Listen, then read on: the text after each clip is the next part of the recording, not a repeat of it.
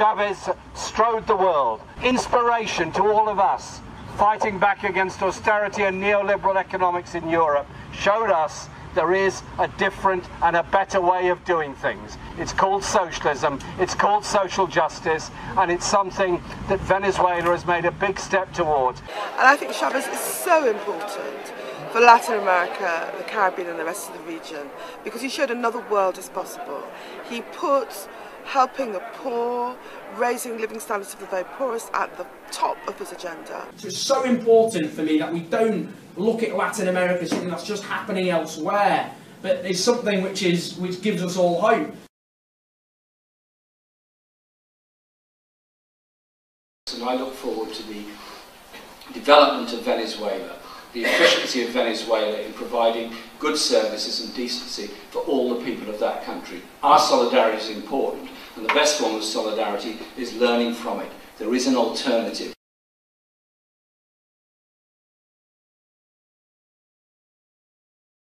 And he showed the region that it was possible to do things differently, economically, socially, and also politically, that you could stand up to the United States. The Chavez regime had the best results in fighting poverty and improving living standards of the very poorest of any regime in the region. And that's one of the reasons why I particularly feel passionate about defending the revolution of Venezuela and the Chavez legacy. And the other thing to bear in mind about the revolution of Venezuela is one of the reasons they dislike Chavez, perhaps not the main reason, but one of the reasons. It's not just that he was a socialist, it's not just that he challenged their grip on power, but he came, his skin colour and his background, you know, he was not part of the European, Latin American elite. And that is one of the reasons there was such visceral hatred.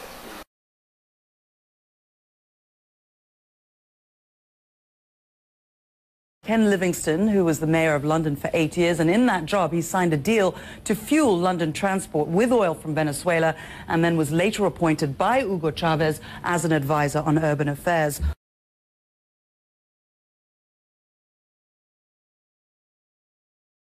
They nationalised key sections of the economy. For example, they wanted to do a massive housing building programme.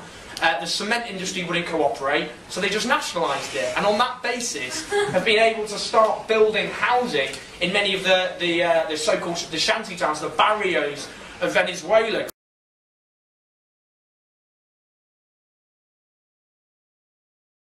La sociedad capitalista, ¿qué es lo que reina? La desigualdad.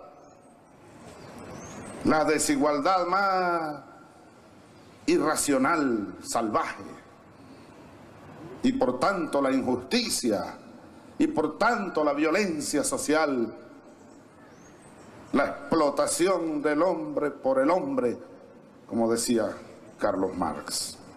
El reino de Dios aquí en la tierra es el socialismo. Amén.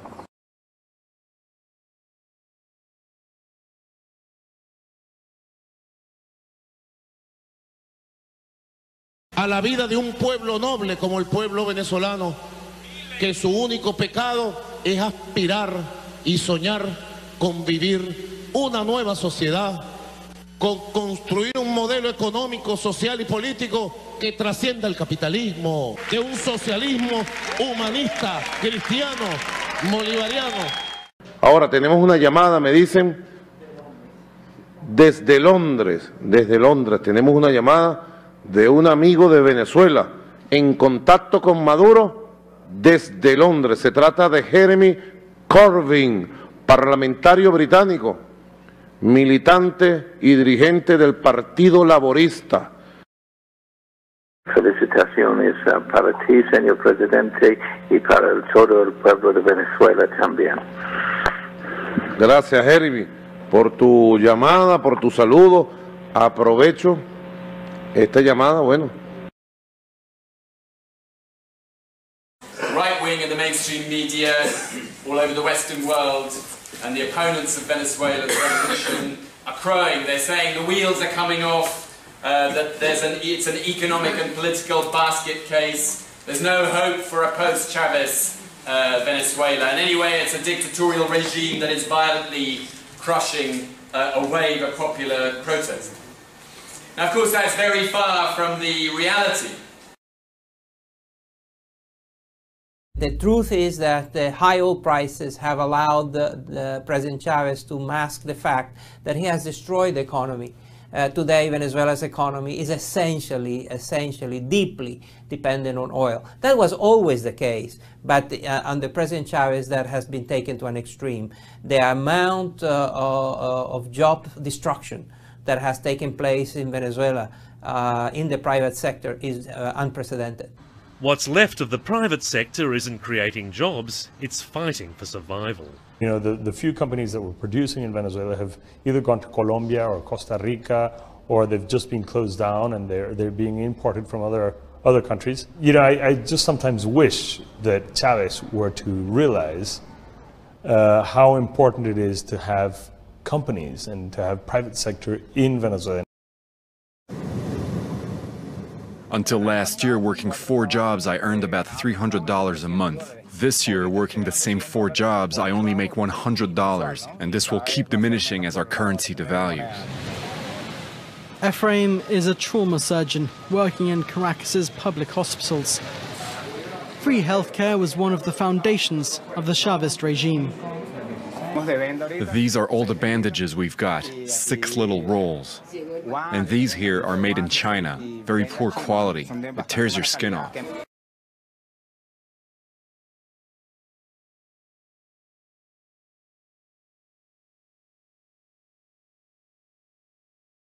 Venezuela could grow most of its own food thanks to large expansion of fertile land. But through the years, most of its agriculture has been abandoned, and other farms like this one have been expropriated by the government, and production has collapsed. In the capital city, we have a very tough time accessing basic necessities, but the people in the interior of the country, in the states, in the province, have it even worse. And we're not just talking about medicine, we're not just talking about basic things such as toilet paper. We're talking about food, and that's where the situation escalates.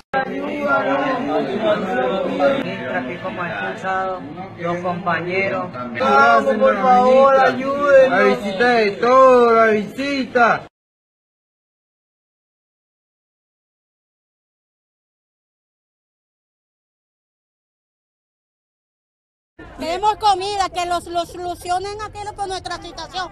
Lo que estamos sufriendo es el pobre. Necesitamos medicina, comida, agua. It's my farewell party. I'm moving to the United States next week, and all my family and friends are here to say goodbye. And these farewell parties are quite common these days? Quite common, yes. There was 1 week when I went to 3 in 1 week. You can still see glimpses of the old wealth that once divided Caracas into haves and have-nots. But it's fading fast.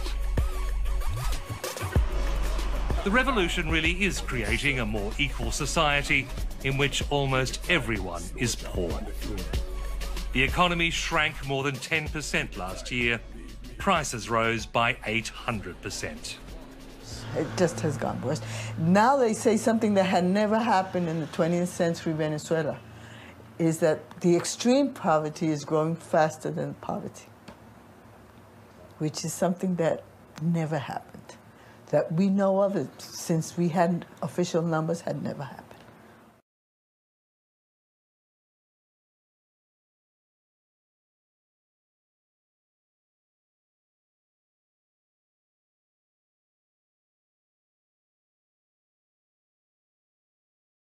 Una rebelión que han calificado algunos la rebelión de los ricos. Venezuela es el país donde los ricos protestan y los pobres celebran su felicidad social. But make no mistake, this is a naked anti-democratic revolt that is concentrated in the wealthy white areas. As the Chavista says, this is a revolt of the rich.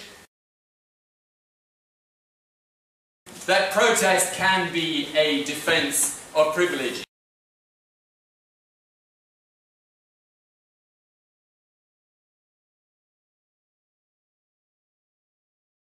La gente en los barrios todavía apoya la revolución.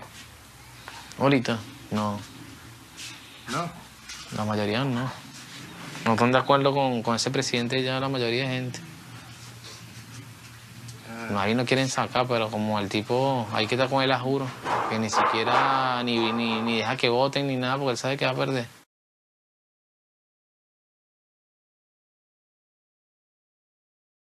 The military has become the main basis, the main pillar of support of the Chavismo regime. That is very important for everyone to know. What we're seeing, even though Mr. Maduro is a civilian, is basically a military government.